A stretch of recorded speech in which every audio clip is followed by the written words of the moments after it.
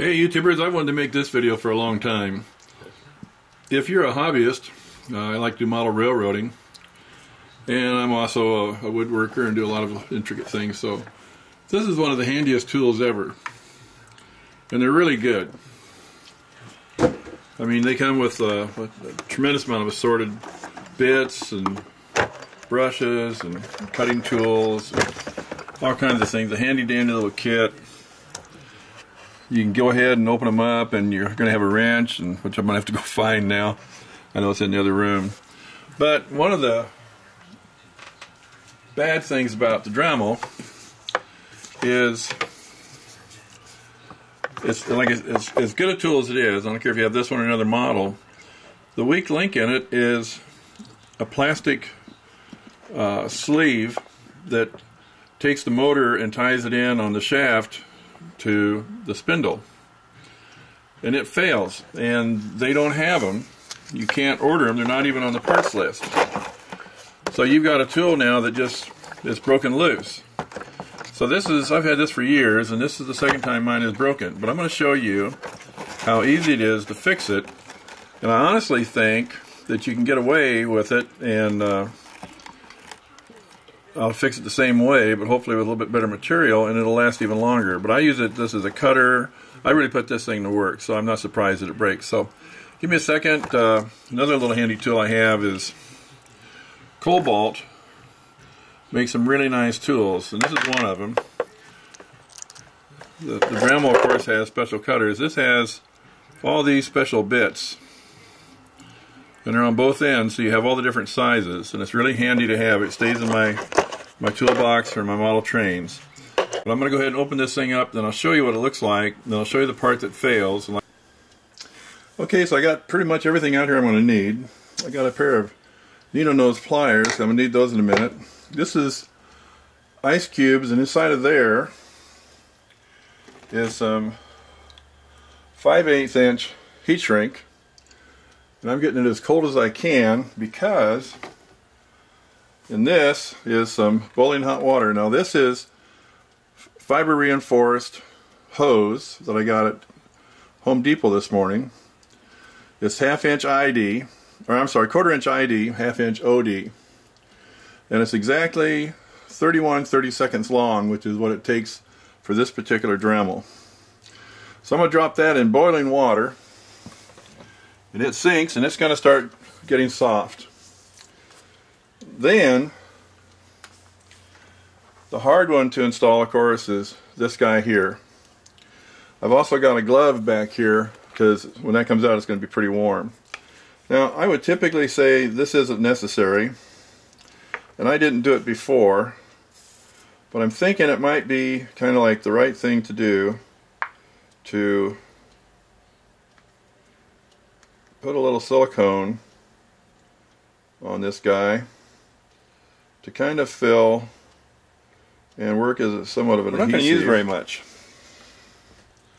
at all. This is going to compress down and seal it pretty good anyway. So we're just going to put just a little bit on here, because I really don't want it squeezing out all over the place. And since my fingers are already messed up, I'll mess them up some more. So it does a couple things. It kind of lubes it a little bit, and it puts just probably enough silicone in there to help this thing bond up.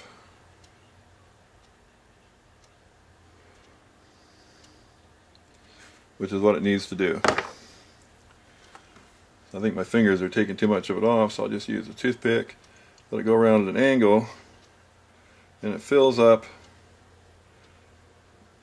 a little bit the grooves in this piece. And like I said, I don't want too much.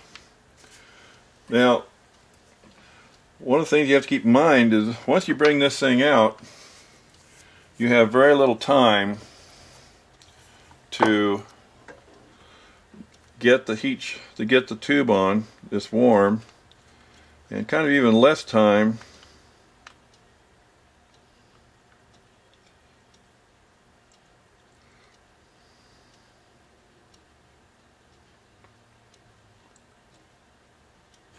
like I said, I don't want it on the bearings. So, and to keep that from happening, what I've done is I've brought this plate in. This plate is off my puller, and it'll fit right in here. So when I put the tube on, it won't let it go any further than that, then I'll be fine once it goes into the assembly. So now I'm kind of set. I've got this tape on here just to kind of keep the bearings moving around too much in the motor. I don't want it to kind of move around too much. I've already off the brushes, so I'll have to put the brushes back in place when I'm done. So once you get that pretty well set up, you don't want to wait too long either, because now the sealant's starting to cure. And like I say, you don't have a lot of time here. So this sucker is hot when it comes out. Again, I want to try and put it on here first.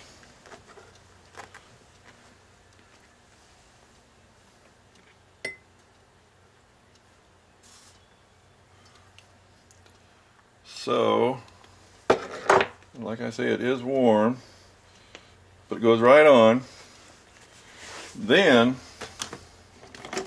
you can stick this on, and it's wet and it's very cold, and it should slide on pretty easily because it is wet and it is cold, but you gotta be fairly fast because it is going to start shrinking as soon as you get started here, and it already has. But now it's on, and then you have to get this guy in, and again I want to use this to make sure it doesn't go too far.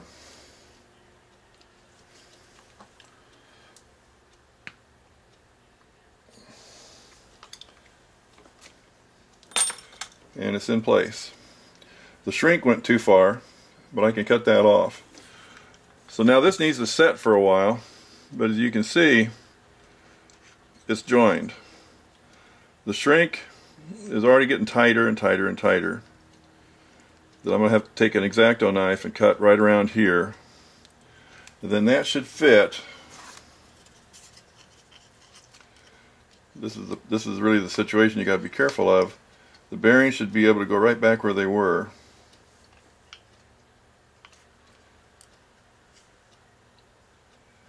It looks like they're going to fit perfectly. So that's the challenge that you have to take. So that has to sit, and that basically gets you where you want to be. And like I said, I'm going to let this cure, then I'll come back in and just trim this little bit of shrink. It obviously looks just a little bit too long, but I got just the right spacing in there, and the bearings line up. So I'll let that sit probably overnight, and then I'll get back to this and we'll put it all back together tomorrow and run the rascal and see how it works. It should work okay. And then the last thing I'll do too is take and heat this shrink a little bit more with a flame to get it to tighten up even more. In fact, I should probably do that now. In fact, I think I will, because once that sealant has sealed, it may not compress as much as I'd like. So I'll do it just a little bit. So give me just a second here, and I'll get the flame. And of course, the fun thing now is being able to turn this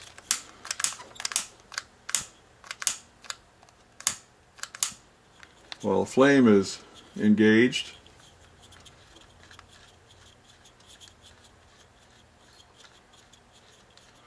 And this is a 2-to-1 shrink, and it seems to be taking it down a little bit, so I only want to take it down a little bit.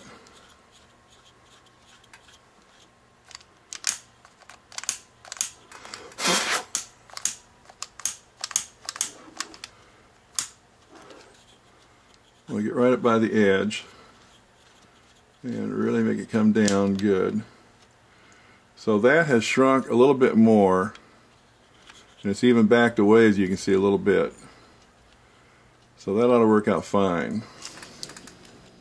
Okay, so I kind of got ahead of myself. I got this back together, but I'm going to tell you what I ended up doing. This thing right here is what I was trying to use, but they are so rigid that they basically will not conform around the teeth. As you can see, the spline teeth like right here, and of course back here on the plastic part.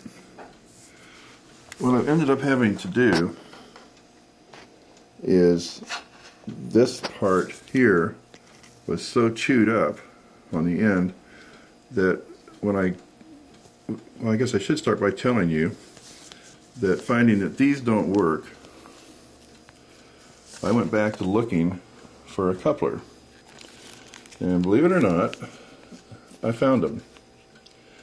Now, Dremel shows them, but when I went back on the website with Dremel, I still could not find them. So I ended up going to replacementparts.com. And the parts you get is the actual replacement part with the splines in it, as you can see. Well, they're kind of hard to see. That's better with the dark background. But as you can see, it's very thin-walled. And that, of course, lets those splines move. And as they flex back and forth with the torque being applied and reduced forward and on this Dremel, they'll weaken, and that's the weak link. So what I did was I put epoxy in the end and then slid it over the spline geared shaft, and let that cure for 24 hours. I then put the other end on, and I think you can see that I put shrink just right there on both ends, and then shrunk it down. I left the center open. The half-inch shrink that I use, it's a 2-to-1 shrink. It just barely fits on there. It has to be wet to go on. But that took care of it. So these things are too rigid. You could use the softer ones, and mine lasted for quite a while. I think these will last a lot longer. Originally they did. They're $1.48, by the way. So I bought two. Probably never will need the second one. I'm not concerned about the epoxy on this, because I'm sure I can peel the rubber off later if I have to, and I'll have the extension of the drive, which was worn down to a nub. So I end up with basically twice the gripping. You can actually see the splines inside of it. So I end up with twice the gripping that I had, which gets it back to the original length, which isn't that much. And like I say, it's cured. So I'm going to put this back together. And of course, it's just the 6 screws. The motor's in place. Everything is really in good shape. It's a shame to waste a good machine. So again, I'll show you while I put this back together. If you go to replacementparts.com, and it's the Dremel coupling G486. They're $1.48. I got them within a week, easily.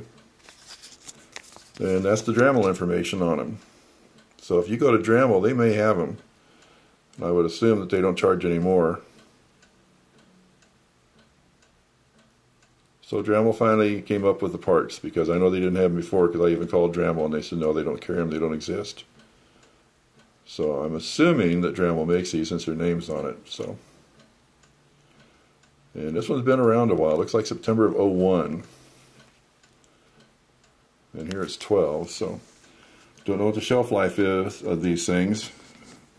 I'm hoping it's long. But I've had this long enough. I've gotten a lot of use out of it, but again, I just hate to see a good machine go to waste just because of a $1.48 part. So I hope that helps you. If you have one of these and you've been trying to figure out how to get the parts for it and get it back in operation, you don't need the shrink, and if your gear is not chewed up, you don't need the epoxy. Again, I used it because I was down to less than half of the teeth on that, and that just makes it wear out twice as fast. We'll see how the epoxy works out. It may put a lot of pressure on the center part, but I think this thing can take a lot of flexing, a lot of torque. It's just the teeth get worn out on the inside, and somehow they grind down the neoprene or whatever the harder substance is in there, Haven't figured that out, but that's how it works. So I'll put this back together. We'll turn it on, see if it whizzes and works, and then that'll be about it. So I hope this helped you. I hope you, if you're looking for these parts, you now have a source to go to. I think they showed they still had 15 or 18 of them in stock. So it's going to be a first come, first serve, but I would assume that they can get more of them. I would hope they can anyway. Okay, so it's all back together. And let's see if it's going to work.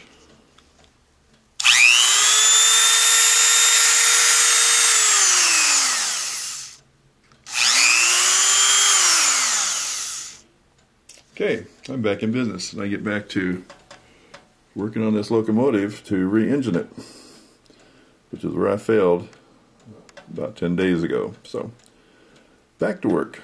So I hope this helped. Again, thanks for watching. Any comments, please leave them. And again, good luck keeping these things working. They're well worth it.